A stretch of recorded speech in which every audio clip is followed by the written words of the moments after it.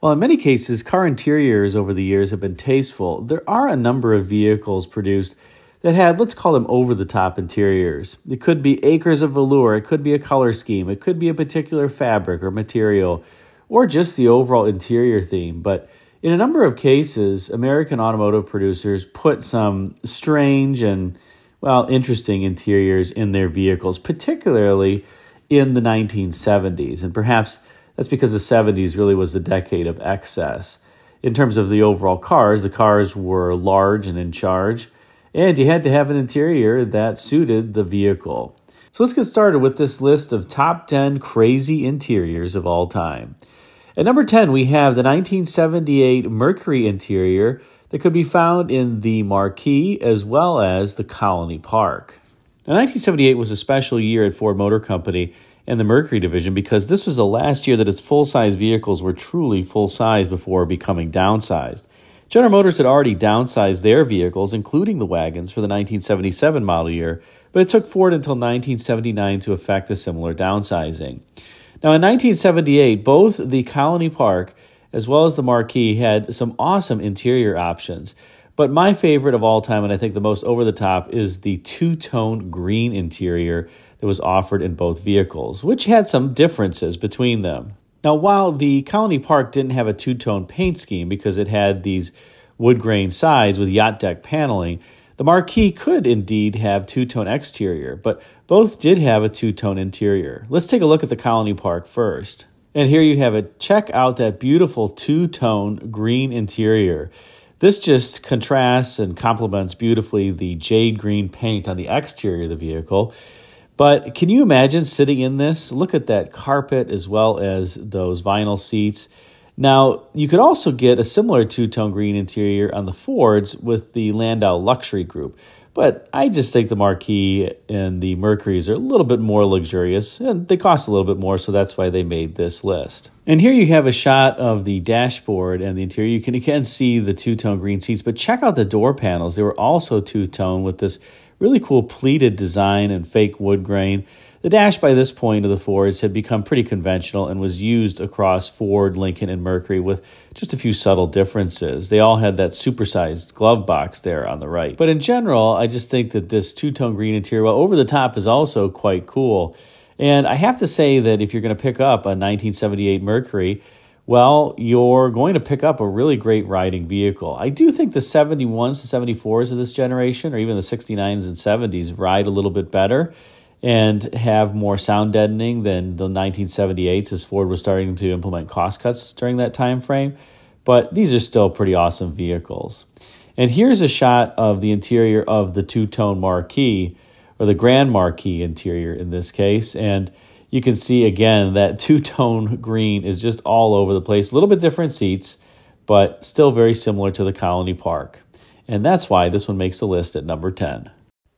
Now, at number 9, we have another Ford, and I must admit the Fords here are lower on the list because they generally had tasteful interiors, but this is another over-the-top interior, and that is the 1971 Ford Thunderbird, the Brougham interiors, both in the coupe as well as the four-door sedan. And yes, notice I did point out the four-door Thunderbird. This was during the time period where, as you can see here, Ford was producing a four-door Thunderbird for a brief bit until the 1972 model year when it was redesigned. And you can see the rear door, it's a suicide door with the portion of the door cut kind of being hidden by that Landau bar on the C-pillar. Ooh, just awful. But in any case, the Thunderbird was still a cool car, and in sport coupe form, I think it actually was quite handsome. Of course, it did still have that Nudesden nose up front, or the bird beak. Now, for 1971, there were two really cool interior packages that were both part of the Brougham option, but they were different between the coupe as well as the four-door sedan. The first is this hopsack interior that was the Brougham interior on the two-door coupe. Now take a look at it here. It had kind of an interesting, like, knapsacky feel to it, and I have no idea why Ford thought that this was something that belonged in a Thunderbird, which really was a luxury car back then, but this was the optional interior. And so you basically got a potato sack stitched into your seats if you got the Brougham interior. Now, overall, the 71 Ford Thunderbird interior was actually still quite handsome. This is basically the Mark III in a number of forms, just revised a little bit. And you can see that in the climate control panel as well as the pods there for the various gauges, very similar to the Mark III interior.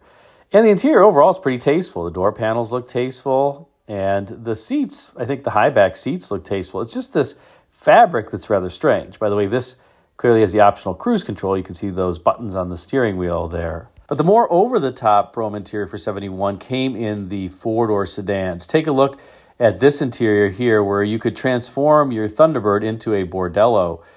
That is a high amount of button tufting all over the seats, the backs, as well as the bottoms. And as you'll see in a minute, that continued front and rear. And these door panels are far more complicated in terms of their design than they were on the coupe with that hopsack cloth interior. And here's the same interior, but in black. And I guess this makes it look a bit more muted, but you can see the complexity of the door panel there with all of the ribbing. Again, not something that you saw in the coupe door panel. I suppose it's elegant, but it certainly is over the top. And the dashboard is obviously the same between the coupe and the sedan. Let's take a look at the rear seating area now. And here you are. You can see that that button tufting continues in the rear, and I think it even looks more outlandish in the rear just because it's a more compact space. Now, interestingly, this car does have black seat belts, but I don't believe that these are the deluxe seat belts. The non-deluxe seat belts just happen to be black, irrespective of the interior color. But the buckles were different on the deluxe seat belts. So somebody got this Brougham interior, but didn't want to pay for the deluxe buckles, probably because you got black seat belts with your black interior and didn't feel like it was warranted. And here's one more of this interior in brown, looking at the instrument cluster. This does have the rim blow steering wheel, where you pinch the rim in order to honk the horn. I do think that, like I said, the IP looks tasteful. It's not as glamorous as the IPs back from, let's say, the 1967 Thunderbird, but overall still looks good.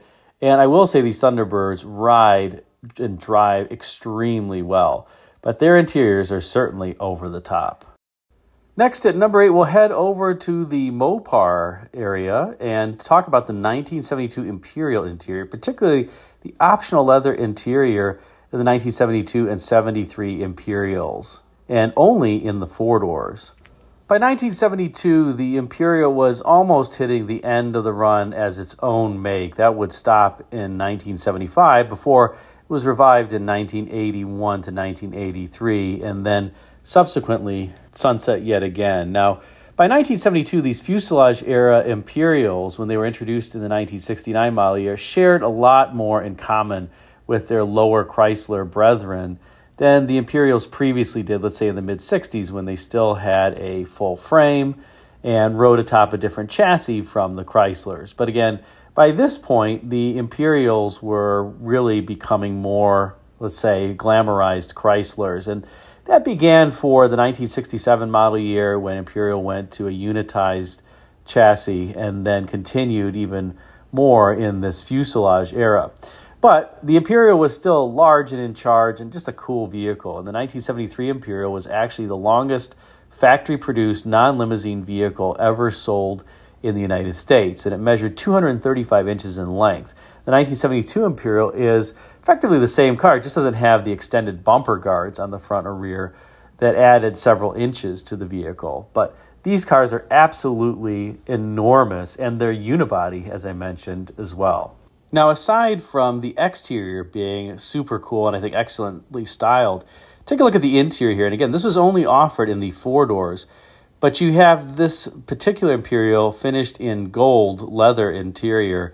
And wow, is this over the top? Look at those overstuffed seats that really were patterned after the Barcelona chair. And you even have a number of excess items spilling over into the door panels. Like the little map pockets there, you can see a pouch that you lift up a flap on the door panel, and that exposes a storage compartment underneath it. That was something that Ford would later copy. And here you could see a bit of the rear seat detail. Notice that head pillow, as well as the lavalier strap and a little reading light back there. This is the only vehicle, Chryslers are the only ones that I know of, at least for the domestics, that had that head pillow there, and it's actually pretty effective and nice. It's not overly soft, but it's got a lot of padding in it, and that rear seat has a ton of room. You'll also notice that the rear window is Frenched in. There was a cap placed over the Chrysler windows to give these Imperials a more exclusive look from the outside. And I think it worked. It gave these Imperials a very tasteful look. Now let's take a look at the instrument panel, because this is kind of where this Imperial gets let down. And unfortunately, the over-the-top nature of the rest of the interior didn't necessarily carry over to the instrument panel that was shared with Chrysler. And here it is. As I mentioned, Chrysler had the same instrument panel, at least the same speedometer and gauge cluster, although the Imperial did have more gauges. You got a temperature gauge as well as a volt gauge and oil pressure. In the Chryslers, you really just got an alternator gauge and the fuel gauge. So you did get more gauges here in the Imperial, and you did get more padding on the instrument panel, but the radio as well as the climate control and the speedometer were the same.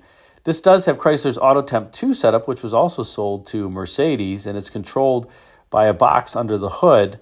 It's a pretty simple system, although they tend to fail at this age. The housings were made of plastic originally, and the rebuilt ones, which cost about $600 now, are made out of metal. There is a fair amount of coolant that flows through that setup under hood, so you can imagine plastic combined with engine coolant, not a great idea. It's kind of like having water-cooled alternators, which some cars did have at some points in time. In any case, this interior, I hope you would agree, is over the top, but tasteful in a way, and that's why it's only number 8 on this list, because it actually is rather tasteful. And now we switch over to the General Motors side of the house in the 1977 Pontiac Bonneville Brougham. Now you're going to see a fair amount of General Motors vehicles from here on out because they had a lot of over-the-top interiors. But we'll start with this Bonneville. In 1977, as I previously mentioned, General Motors downsized all of its full-size cars, and that obviously included the Bonneville as well as the Caprice from Chevrolet, the Olds 98 and 88, as well as the Buick Electra and LeSabre. And of course, there was the Catalina for Pontiac at the lower end and the Impala at the lower end for Chevrolet. But the coolest over-the-top interior came in this 1977 Bonneville Brougham. And here you see it, the 1977 Bonneville Brougham with the optional Valencia cloth interior. Take a look at those zebra stripes on the seats, as well as notice that it's also on the door panels. This is, I think, one of the most over-the-top interiors that Pontiac ever produced. It's pretty gosh darn crazy, but I guess you could sit back in your 1977 Bonneville Brougham and enjoy the ride in sybaritic comfort. The Bonneville would remain about this size on its 116-inch wheelbase and about 215 inches in overall length until the 1981 model year, and in 1982 it would switch to the downsized G platform before returning to be, well, we'll call it full size in 1987, where it was part of the H-body platform. In any case, this Valencia interior came in 2 different colors, the beige-ish black that you see here, as well as a red color. Take a look. Gosh, that is just awful. I don't know what to say about it, but it looks even worse in the coupe. I guess if you're trapped in the back seat, I wonder how you'd feel, almost like you want to throw up in your mouth looking at this interior. At least the Bonneville Brougham did have a handsome instrument panel. You can see this inverted racetrack theme on the IP with the warning lights in this top band that's black, kind of similar to Lincoln interiors beginning in 1970. In any case, this Bonneville Brougham interior is just absolutely nuts. I think in red, it's the worst. I don't know who would order it, and maybe that's why it didn't last very long as an interior option, but it certainly makes the list, and here it is. Let's move on now to number 6, and we transition to the Oldsmobile division of General Motors, and that is the 1972 Oldsmobile 98 Regency. Now, Oldsmobile had redone its full-size cars for the 1971 model year, as had Chevrolet, Pontiac, Buick, and Cadillac.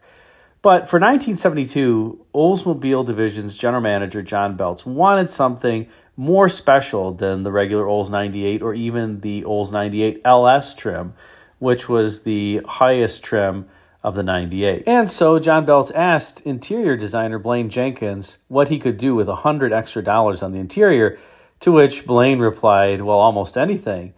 And the design team came up with, for the time, a relatively novel loose cushion style design for the seats. Now, there were others that had this design. I just mentioned the 72 Imperial had this loose cushion design, but Olds took it, I would say, to a whole new level because the loose cushion look on the seat back went all the way up as opposed to partially up on the Imperial. Now, in addition to crazy amounts of button tufting on the seats, which you can see here, you also got that button tufting and padding on the door panels, and you got a Tiffany clock, which was not designed by Tiffany, but Olds paid some royalties to Tiffany, at least in the first year. The Tiffany clock would change in subsequent years.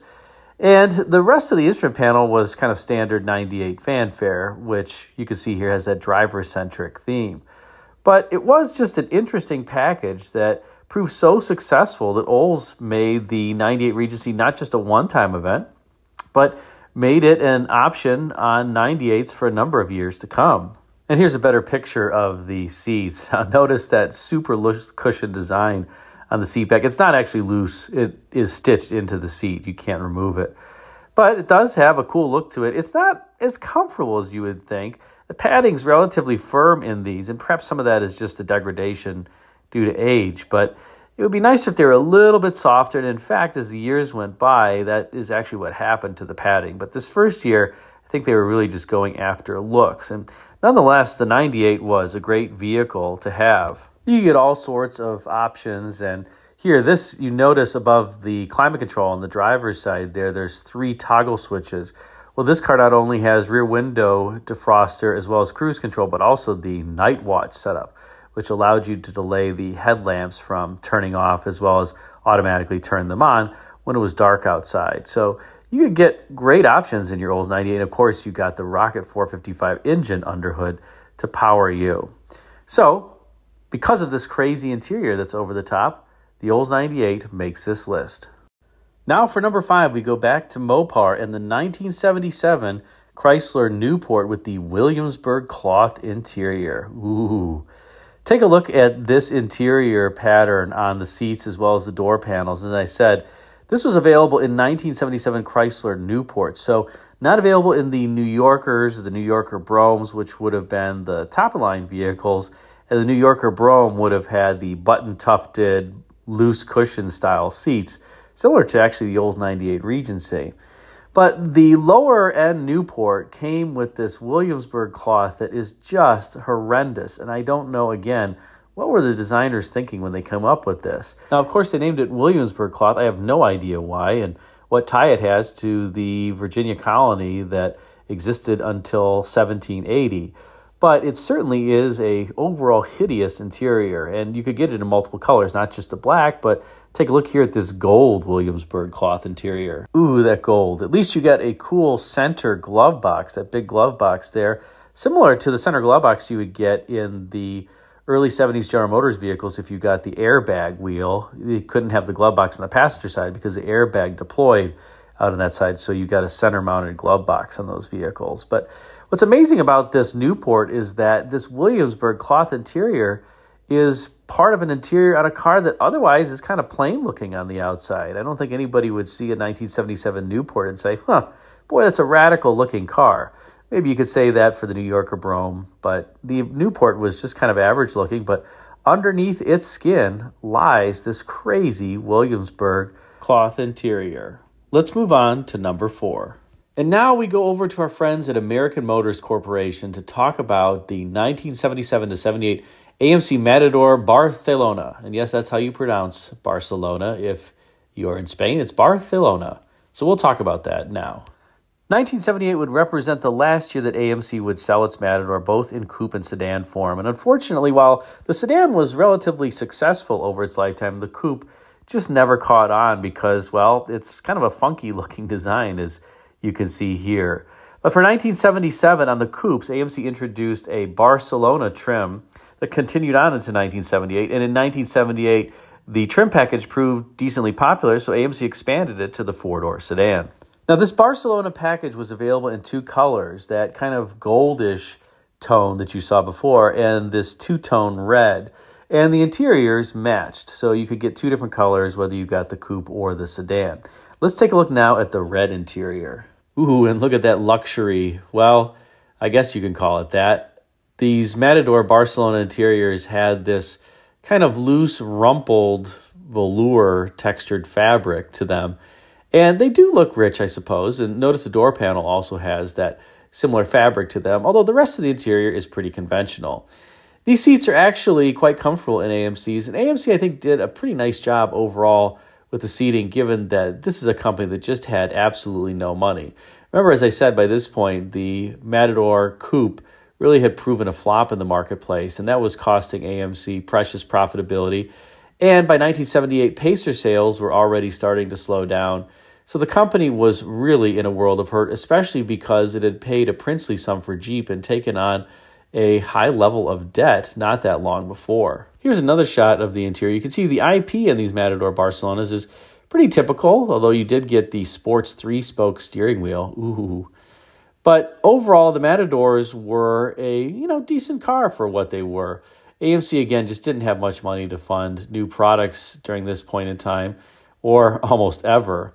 But that 1970 purchase of Jeep really hurt them financially and made them pretty cash-strapped all the way through until when Renault had to start injecting capital by buying a minority stake in them and eventually ended up taking them over. Now, if that red didn't suit you, you could get this tan interior, which is more muted, but I think if I were going to get the Barcelona, you had to get the red car overall. I mean, the tan is, a little tame, but still cool. This car has the standard AMC 2-spoker wheel at the time. But the Matador was a pretty cool vehicle, as I mentioned. It did make an appearance in the James Bond film, The Man with the Golden Gun. And there were a couple of designer interiors. There wasn't just the Barcelona. There was also the Oleg Cassini interior from a few years earlier. That one is my personal favorite, and I'd love to find an Oleg Cassini Matador, at least in black, with the copper trim, although I think I'm going to be searching for a while. Moving on to number 3, we're back with General Motors and the 1975 to 76 Buick Electra Park Avenue. Now, the Park Avenue name obviously continued on for a number of years after this, and the Park Avenue interiors for a number of years were also just as outrageous. But the 75 Park Avenue was really what started it all. This is where the Park Avenue name was born for Buick. And when you got the Park Avenue trim on your Electra, you got this awesome interior. Take a look at that velour and how it is everywhere on the seats, the upper portion of the seats, the headrests, the bottoms, the center console, this huge center console, by the way, that divided the driver from the passenger seat. There was no middle seat, obviously, here. This was just a 5-passenger car. And that spilled over onto the door panels and into the rear. There's so much velour, I would say, that it's probably akin to the amount of fabric used by the artist Christo to wrap the Pont Neuf Bridge in Paris in the 1980s. It's just absolutely over the top. And here's a close-up of that center console. You can see that there's a latch there that would open it, and that little trim piece on the top of the center console just says Park Avenue on it. But I love that the center console isn't just plastic or metal or something like that. It's actually wrapped in the velour fabric. And notice the super plush carpet, because of course you can't have only plush seats. You need plush carpet as well in your Electra Park Avenue. And pulling back a bit, you can see the seats as well as the center console here in the Park Avenue. Now, with the Park Avenue, you did get all the creature comforts as per usual. And you can see the instrument panel there is pretty typical, really just idiot lights, no gauges, except you got a vacuum gauge, which is what that green, yellow, red is to the right of the 100 mile per hour marker, because I guess people didn't realize that the harder that you step on the accelerator, the more fuel that you consume, and they needed a gauge to tell them that for whatever reason. But this 75 and 76 Park Avenue really is one of the most over-the-top General Motors interiors that I've ever seen, although it's going to be beat out by number 2 and number 1, both of which are from General Motors and both of which are from Cadillac. Now we move on to number 2, and that is the 1975 Cadillac Fleetwood Brougham with the Monticello velour interior. Now, I know what you were thinking. When I said 1975 Cadillac, you were thinking of a different Fleetwood, but we're going to start out with the standard Fleetwood cloth interior, and that is this Monticello velour here in the so-called rosewood color. Now, this is just abhorrent in terms of an interior fabric. I have no idea what the designers were thinking, and I can't imagine anybody would want this in their vehicle. It looks so absolutely awful and tacky, but here you see it. I guess the only saving grace is that you got 6-passenger seating in this Fleetwood Brougham, and it didn't spill into the door panels. Notice the door panel there is the conventional Fleetwood Brougham door panel. It does have the reading light at the front of it, which the DeVille's didn't have. And it does have lit bottoms or puddle lights, which the Calais didn't have. But this Monticello velour is unquestionably over the top and extremely tacky. And as we take a look at the instrument panel, you can see that this Fleetwood Brougham just had the standard Cadillac instrument panel of the era, which was redesigned for the 1974 model year in this kind of two-tiered theme design. The warning lights were above the speedometer, and then in the lower tier, you had the speedometer as well as all of the vents. It was a theme that would last through till 1976. And you can see here, this one also has the red rosewood Monticello velour. Let's take a look at a different color, kind of a tannish color here for this Monticello velour. Just equally awful and abhorrent. But I guess if you're buying luxury, maybe some buyers wanted this interior because they selected it, although some of them opted for the interior that's going to make it as our number one over-the-top interior coming up now. And here we are at number one, and number one is the 1974 Cadillac Fleetwood Talisman interior. Now, as I said that, I bet somebody's there waiting to punch the keys saying, well, the Cadillac Fleetwood Talisman was offered from 1974 to 1976. Why would you just say 1974? Well, there is a distinct reason for that, and that is because in 1974 and 1974 only, the Talisman was a four-place, four-passenger car. That's it. It had this huge center console in the front. As you're going to see, it had a similarly huge one in the rear, so you could only seat four people in a car with a 133-inch wheelbase, which is just absolutely nuts. In 1975, they would eliminate the chunky rear center console so you could at least seat five people in the vehicle. And here we have the rear of the Fleetwood Talisman. Notice, as I said, it has a similarly large center console, so you can only seat four. And that pillow that you see in this picture, yes, that is part of the Fleetwood Talisman interior. You got a pillow. I think you actually got two pillows and a so-called lap robe. Now, the lap robe is missing in this photo, but oh well. The Fleetwood did have footrests and crazy furry carpet. Look at the fabric on the door panels as well. It's not shown in the photo, but I can tell you that the velour even wrapped the B pillar on these vehicles and the C pillar. So it was just over the top, everywhere, ubiquitous velour. I'm not quite sure what you were supposed to store in these oversized consoles. Here you can see the front console had two different compartments. The front portion had a light, and then you could put a notepad in there. And then the back was just pure storage. But there's two separate latches, which you can see there in the middle divider of the center console. Regardless, the Fleetwood Talisman, and in particular the 74 Fleetwood Talisman, to my mind, is just the absolute most over-the-top interior ever put in a vehicle. And of course, it went in a Cadillac. And there you have it, the top 10 list of most over-the-top interiors. Did I forget one? Put it in the comments section. Maybe somebody like some of the other AMC designer editions or some of the Ford Mark V designer editions. But I thought this was the list of the most outrageous that were out there. In any case, thanks again for watching. Be sure to check out the video thumbnails at bottom left and right for some suggestions for you. And until next time, take care.